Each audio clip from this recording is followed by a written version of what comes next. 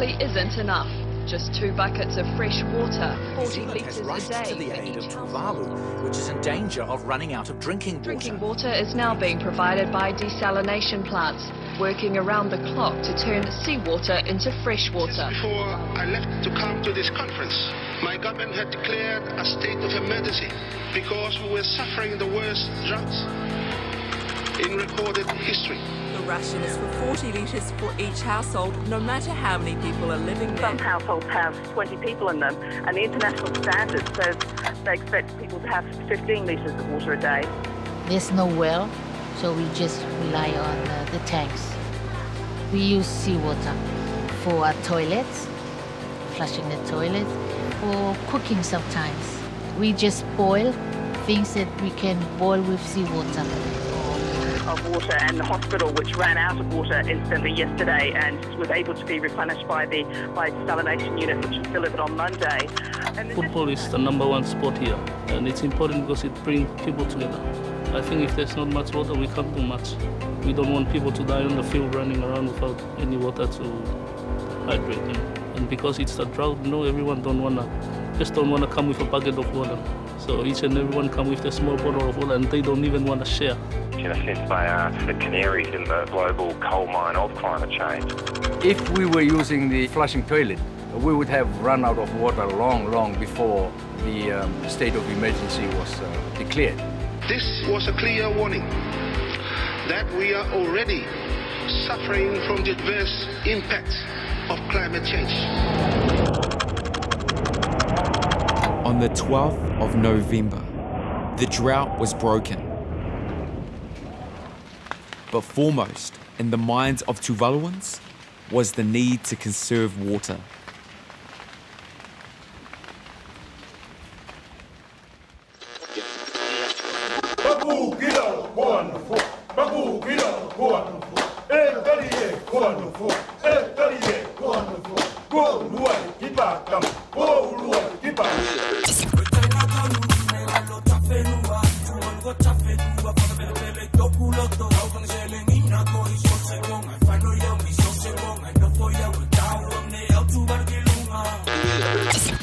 Since we've been using the compost toilet, I think we have saved about 70% of the water we used to use. Instead of you flushing the toilet, press the button. You just like get at least a heap of leaves, and then you throw it inside. It has to be like 70% of dry and 30% of green leaves so that it can actually work together. But you still use the toilet paper too, not the leaves.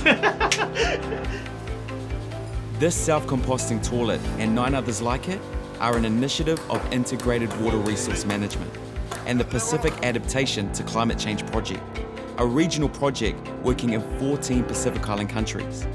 In Tuvalu, PACC aims to demonstrate water conservation and raise awareness of water hygiene issues in the community of Lofengai. Lofengai is the most furthest away village to the place where most water has been delivered, and they don't have community reserves that will assist them in times of troubles when their household level runs low. I purchase water 4 or 5 times a year. They fill up my tanks when I pay for the water. If I don't pay, they don't. It will cost us about $50 to get the truck and the water.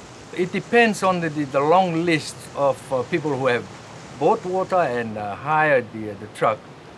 So it will take about 3, 4, 5 days before the truck turns up and fills the water tank.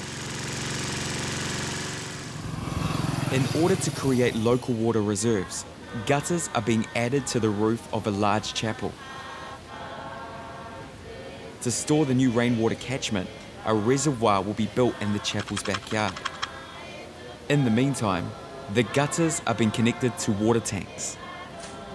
When rain comes, the water just falls into the ground. So PACC thought that is a good opportunity for us to upgrade that harvesting system whereby we can collect more water. And we're looking at guttering the whole chapel and collect those water into the major reserve that PACC is looking at developing. It is hoped that the chapel's high visibility amongst the community will inspire people to maximise water catchment at home. Some of the tanks are just lying around, not connected to some of the houses.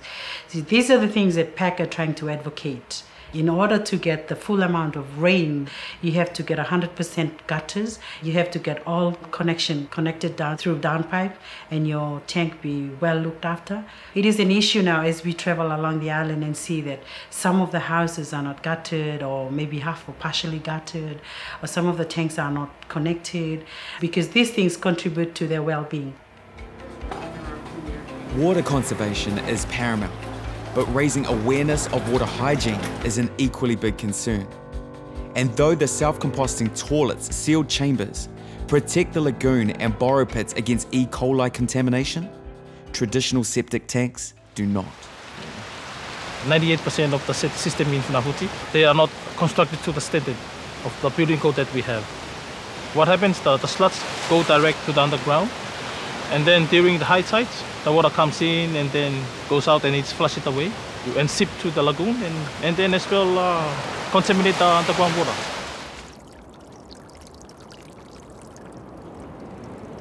It's amazing that people even allow their kids to swim in those areas. But somehow it's happening, and it's so sad because it's the poor kids that are affected. You allow them to grow up in that environment, you can imagine what they'll go on and teach as they grow up. PACC is aiming to build a culture of water hygiene awareness, from the youngest members of the community upwards. Well, when we look at health-related issues in terms of water, I think we're looking at the children. PACC is also trying to get the idea to the very young people that water is very critical in Tuvalu, and conservation is there for if they want to survive. I pledge that I will conserve water. We pledge that we will contribute to a healthy environment. We pledge that we will take action necessary to reduce the impact of climate change.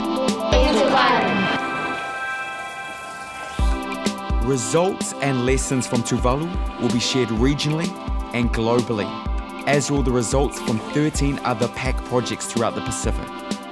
This information will help integrate long-term climate change risks into coastal management, food production, and water resource management.